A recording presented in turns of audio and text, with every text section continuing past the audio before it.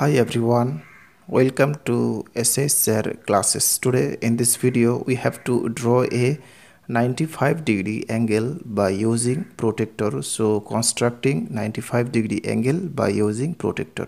So let's start the video. First of all, we have to draw a line of any length here.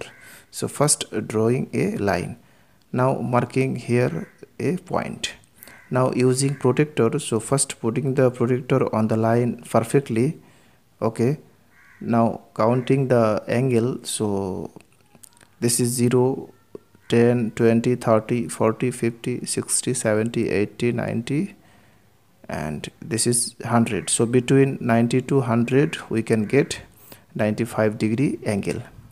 Now joining this to get 95-degree angle.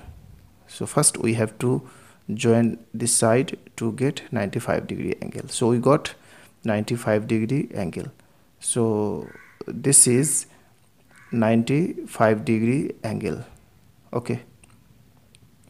Now this is P, Q and R. So therefore angle PQR equal to 95-degree.